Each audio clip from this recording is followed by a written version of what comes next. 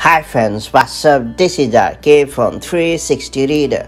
Right now, I'm going to show how to see all links shared in messages on iPhone and iPad.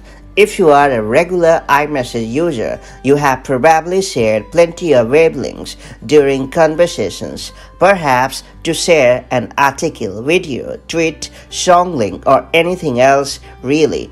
Going back to a thread and finding these links can be a pretty tedious process, but luckily there is an easier way that lets you see all links shared through Messages app on iPhone and iPad. Let me show you how it's done the quick way. Before getting started, make sure you have subscribed our YouTube channel and hit the bell icon so that you won't miss any update from 360 Reader. First and foremost, launch the Messages app on your iPhone or iPad and then select the message thread where you want to find the required links. Once you open the conversation, tap on the contact's name located at the top to expand the menu.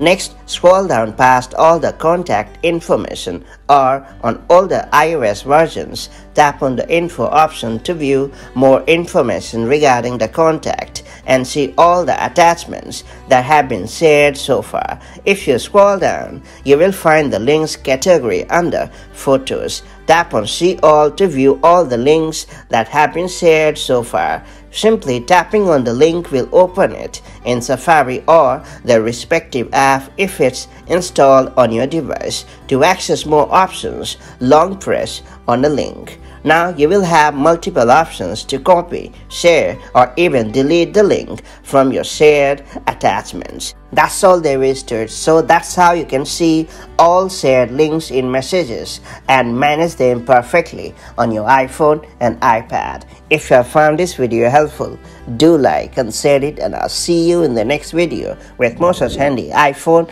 and iPad hacks. Till then, stay safe and have a great time. Bye-bye.